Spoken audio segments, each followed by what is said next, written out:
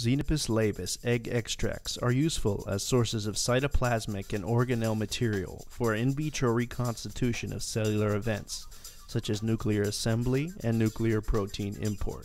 Of course, before you can use egg extracts, you first need to obtain the eggs from female frogs. Hi, my name is Maureen, and I'm a graduate student in Dr. Maureen Power's lab in the Department of Cell Biology at Emory University in Atlanta, Georgia.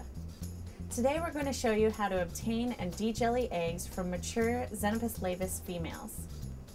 This procedure includes the following steps: priming frogs for egg laying with pregnant mare serum gonadotropin, inducing egg laying with human chorionic gonadotropin, and sorting out any bad eggs or oocytes. So let's get started. To produce eggs, mature female frogs are first primed with pregnant mare serum gonadotropin. To begin the priming procedure, prepare a tank containing 100 millimolar sodium chloride to house frogs after injection. Primed frogs should be kept at a density of approximately 1 frog per liter.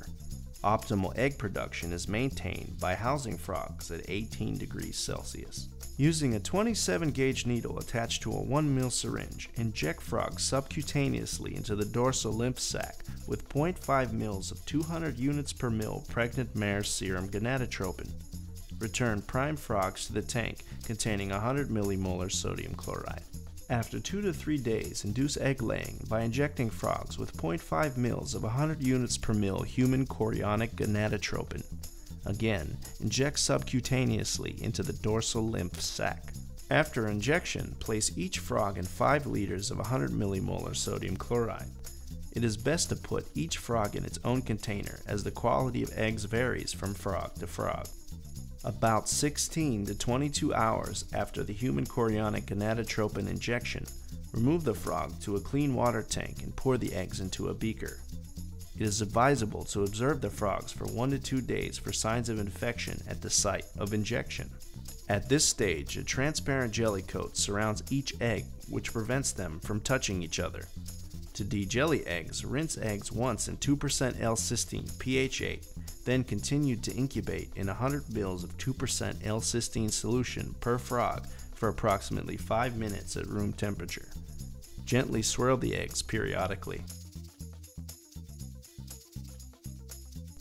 After 5 minutes, pour the cysteine solution off of the dejellied eggs and wash them 3 times in a 0.25x modified Ringer's solution to remove debris. Pour eggs into a 100 mm glass petri dish. Working under a dissecting microscope, remove the bad eggs from the petri dish with a pasture pipette. Mature Xenopus eggs have a darkly pigmented half on top and a light half on the bottom. A white, pinpoint-sized spot indicative of oocyte maturation should be visible in the center of a darkly pigmented hemisphere of the mature egg. A good egg is one with even, unmottled pigmentation. Anything without this white spot is an oocyte and should be removed. Any eggs that are white, enlarged, or not uniformly pigmented should also be removed.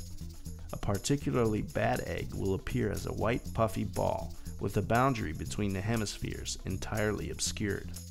Wash sorted eggs 2 to 3 times by pouring egg lysis buffer on them and then carefully pouring the buffer off, minimizing the number of eggs that are spilled out. Now, eggs can be lysed and extracts can be prepared.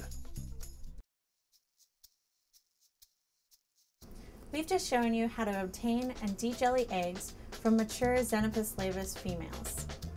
Be sure to check out our other 2 videos, which show you how to prepare crude egg extracts, as well as how to reconstitute in vitro nuclear assembly using fractionated egg extracts. So that's it! Thanks for watching, and good luck with your experiments!